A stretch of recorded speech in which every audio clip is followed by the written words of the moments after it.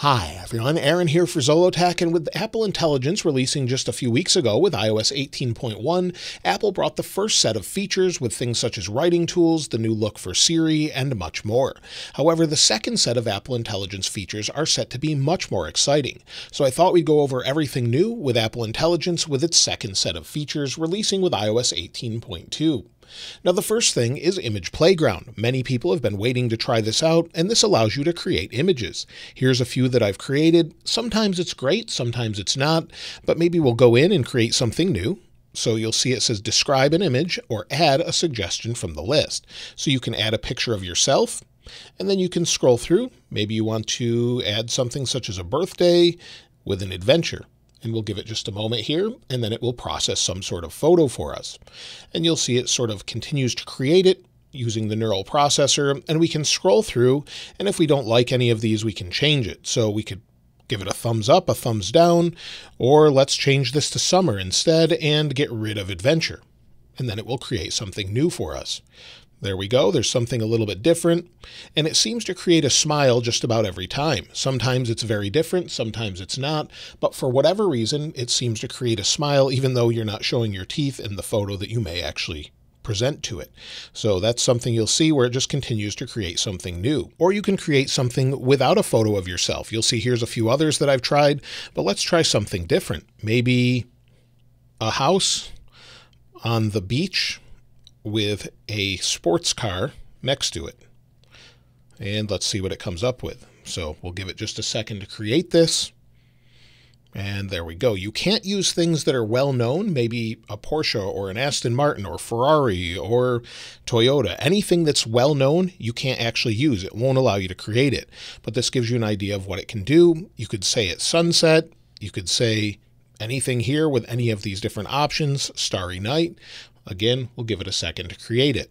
So this is in the evening, same sort of photo. So it's pretty nice. I think they'll improve it over time.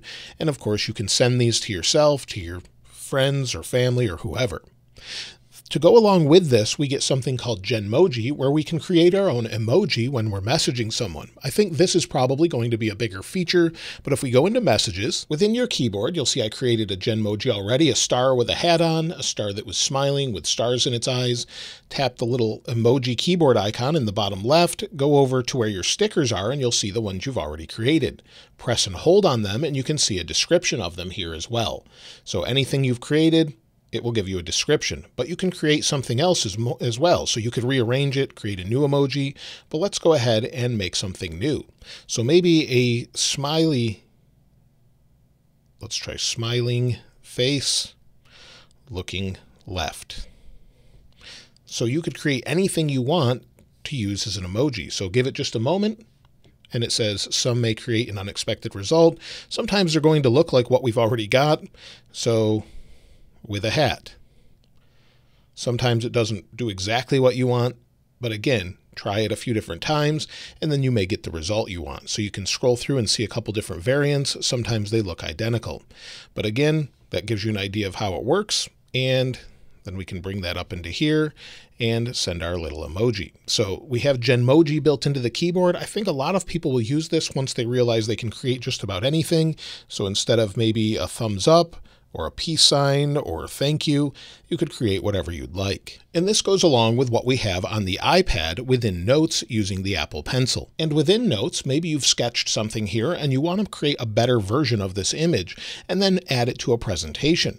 Tap your little toolbar here and then go down to the bottom and you've got this new Magic Wand tool. So if you tap on Magic Wand, you can just circle whatever you want to change and then describe it. And we'll just say a flower. There we go. Tap the send button, and then it creates a flower based off my drawing. So it's in the same sort of orientation. We can try something different. We could change the color if we want to.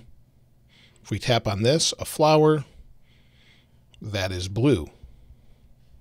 Then you can change it to work however you want. So give it just a second, it will create that, and now we have a blue version of the same flower. So this works really great. You could create a house, a car, anything you want to sketch, a gazebo, and it will create it for you so you can add it to a presentation. So using the magic wand tool, basically circle whatever you want and it will try and duplicate that. And then of course you can change it as well. So again, go back in and it will create it all over again. With the second set of Apple Intelligence features, we also gain ChatGPT integration. Now this isn't something you have to use. You can continue to use Siri just how you were, but it has been integrated directly into Siri if you want to use it. Go into your settings if you're using Apple Intelligence, go to Apple Intelligence and Siri, scroll down and you'll see ChatGPT. Under ChatGPT, and within the ChatGPT options, you can leave it disabled. If you enable it, you can just use it without signing in, or if you want to use it with more queries available, you can actually sign in and then create an account and upgrade to ChatGPT Plus. This isn't something you have to use, but if you want to use ChatGPT with Siri, it will send your information from here to there, and you can just ask Siri to use it. Now again, you don't have to actually pay for this. This is something that you can choose to use or not use at all. And then you can have Siri confirm that you want to actually send it to ChatGPT. So if we go back home here and maybe we can go into Siri, we can say, "What's the weather today?" It will give us that information. But we could also ask ChatGPT the same thing, even though we don't really need to. Ask ChatGPT what the weather is today. It says working with ChatGPT. It will take just a moment and then give us that information. So it's actually sending it directly to them and then giving the full sort of overall update of the weather. So again, you may have to ask specific locations, but that gives you an idea of how it works. So the same is true when you go into your writing tools. So we can use that ChatGPT integration in writing tools. And if we go to our Apple Intelligence tools, you'll see some new options here. So not only can we describe a change to whatever we've made, that's something new with this update, but if we go to compose, we can then compose with ChatGPT. So we could say, compose a list of iPhone 16 Pro features. Then send it. It will take a moment and it should give us information using ChatGPT. So again, there we go. So it's talking about design and display, sleek edge to edge, performance, camera, battery and charging, and it's put it all in sort of this nice integrated list or outline. So again, other features, Face ID security, improved water and dust resistance, although that's not an improvement over the previous one. So you may have to check some of the information. And again, you can use ChatGPT with notes or not use it at all if you don't want to. You can use it for maybe a recipe. Ask ChatGPT how to make macaroni and cheese. And again, it's going to ask, saying working with ChatGPT, that's how you know. And now it's given the ingredients, the instructions, and more. So again, you can use this or not use it at all. You can use it with Siri, and Siri actually sounds a little bit better in this update. So they continue to make it sound smarter, a little bit more intelligent, and sound a little different. Let me give you an example. Siri, what's the weather looking like next week? Next week, we can expect rain, followed by partly cloudy skies, and finally some clear skies. Daytime temperatures will fluctuate between 57 and 73 degrees, with overnight lows between 36 and 58 degrees.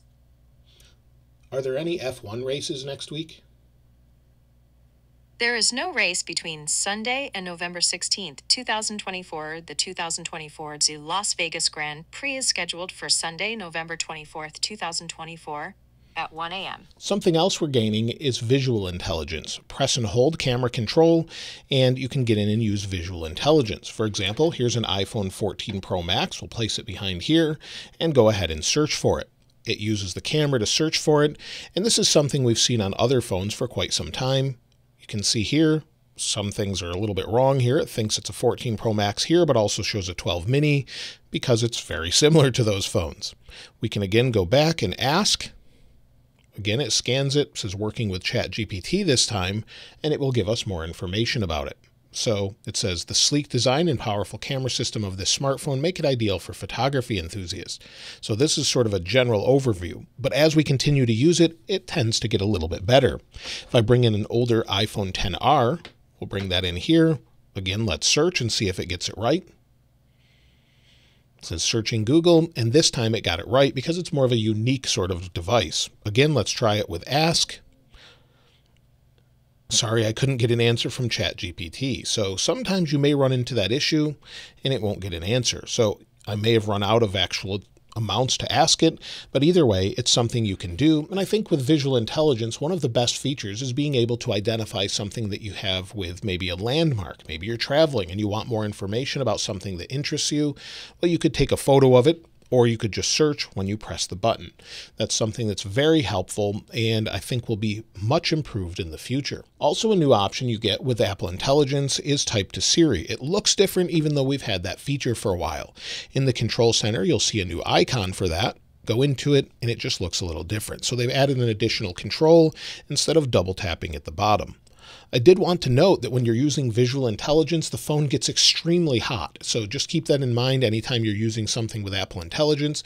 It seems to use a lot of processing power. We also may gain on-screen awareness with this update. Now, we don't know 100% if that's going to be brought right away or if it's something that's coming later next year. But visual intelligence will sort of identify something on screen using Siri and then sort of understand what's going on so that you can interact with your device a little bit more. Now, this update with Apple Intelligence's second version is going to be coming to more countries as well, such as Australia, Canada, New Zealand, South Africa, and the United Kingdom. Then it will roll out in different places around the world as well. With Apple Intelligence and the second set of features, they're set to launch with iOS 18.2 in the first week of December. According to different leaks from Mark Gurman, we're expecting December 2nd. He actually got the iOS 18.1 and Apple Intelligence first set of features right, so I expect it to be the first or second week of December. Then Apple will continue to integrate more Apple Intelligence features on supported devices with iOS 18.3 and 18.4 sometime next year. With iOS 18.4, we're expecting major Siri upgrades with Siri 2.0. Maybe that will come a little bit earlier, but we're expecting much better integration, and it used to be the leader when it came to sort of digital intelligence and having an assistant. Then Google started to roll out their assistant, and then Amazon Alexa, and Siri fell behind. So hopefully this brings it right up to that level and then past it, but we'll have to wait and see. But we're expecting many more features and Apple to really focus on Apple Intelligence going forward. We'll still get features on older devices, but Apple Intelligence is Apple's focus. So let me know what you think of Apple Intelligence so far, if you've used it with iOS 18.1, and what your favorite feature is in the second set of features. I'd love to hear from you in the comments below. Of course, I'll link this wallpaper in the description like I normally do, and if you haven't subscribed already, please subscribe, and if you enjoyed the video, please give it a like. As always, thanks for watching. This is Aaron. I'll see you next time.